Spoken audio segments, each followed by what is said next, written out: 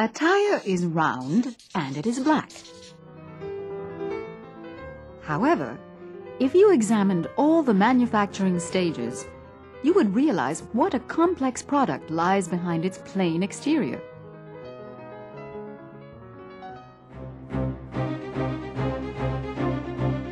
In actual fact, leaving the natural and synthetic rubbers aside, more than 200 different materials are combined to manufacture the tire that we know so well.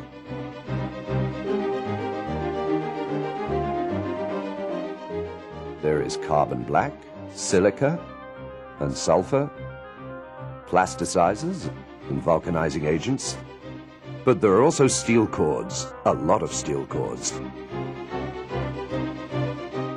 which in fact can be of either steel or fabric such as polyester and Kevlar. These different raw materials are used to produce a wide variety of components. Flat or profiled products, steel cord or fabric plies, and also bead wire. These components give the tire its elastic properties, ensure its resistance to wear, provide adhesion, and determine its service life. It all begins on the tire building drum, which is a rotating cylinder with a flexible center so that its edges can be brought closer to each other. We'll see why in a minute. A thin, perfectly airtight sheet of synthetic rubber must first be laid down on the drum.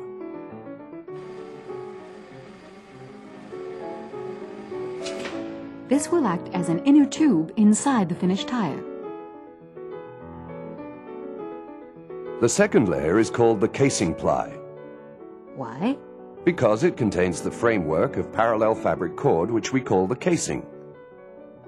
This steel cord assembly is the vital substructure and consequently a key component in the radial tire. Set tightly against strips of profiled rubber are two high-resistance steel wire hoops, which are known as the bead wires. They hold the tire firmly on its rim.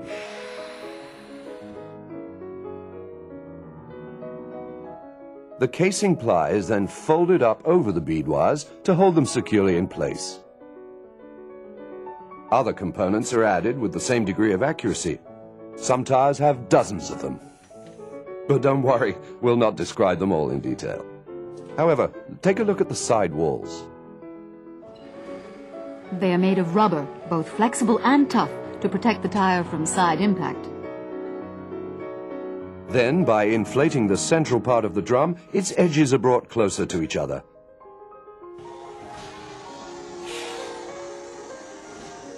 The tire is shaped. The reinforcing tread plies, providing directional stability and mechanical resistance, have yet to be added. Fine but highly resistant steel cord strengthens these plies. Being laid crosswise to the casing ply, it forms shape-retaining triangles. Now it's time to lay down the tread rubber. It is this part of the tire which will have a tread pattern and will be in contact with the road surface. The unfinished tire is then put into the curing mold, which has all the tire markings and the tread pattern.